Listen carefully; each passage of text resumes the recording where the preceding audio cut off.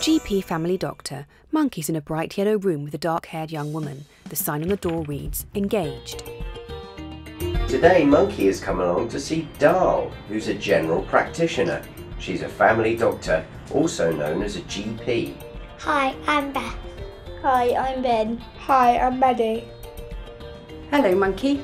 Hello, lovely to meet you all. My name's Dal, I'm a GP. Welcome to my surgery. What can I do for you today? So what do GPs do? A GP, also known as a family doctor, sees patients during the day. All our patients are welcome to make appointments. We have appointments available on the day and appointments that you can book in advance. We see babies, children, mums and dads and old people. We allow people to make appointments so they can see a GP at a time that suits them and so that they don't have to spend a long time waiting to see somebody to get medical help. How long do you have to train to be a GP?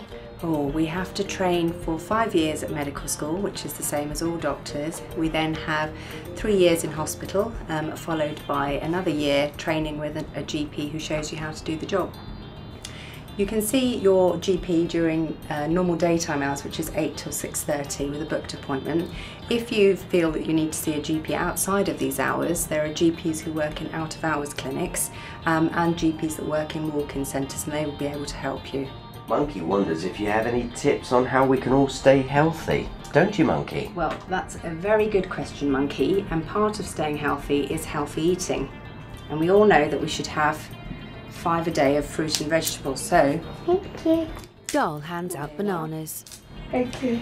The other thing we should do is we should all exercise regularly. That can be playing outside with your friends, playing football, going for a walk, cycling, swimming, anything you like. The other thing that's important is making sure that you're safe when you're out on the roads. So always listen to grown-ups, be careful when you're crossing the roads and make sure you wear your cycling helmet when you're out on your bike. So who else works in a GP surgery?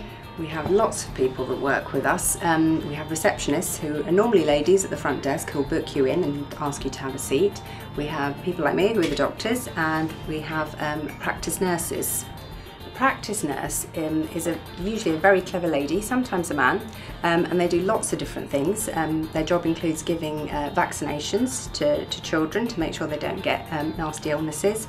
They also are very good with our first aid and bumps that you may have had, and they're very helpful with that sort of thing. A lot of nurses can help you with simple illnesses as well. So your mum or dad might bring you to see the nurse instead of the GP, and they'll be able to help you. What happens when we have a worry about something? It's very important that you're able to talk to a grown-up that you can trust, and that might be a teacher at school, it might be somebody in your family, but if you really feel there's nobody that you can talk to, Childline is available and there's always somebody at the end of the phone to listen to your problems. Are there any other things we can do to keep healthy? Yes, it's very important that you make sure you wash your hands, particularly before you eat and after you go to the toilet. If you have a cold, make sure that you cover your mouth when you cough or sneeze. Always have a tissue to hand as well. And when you're out playing in the sun, make sure you've got some sunscreen on. Slip, slap, slop! Exactly.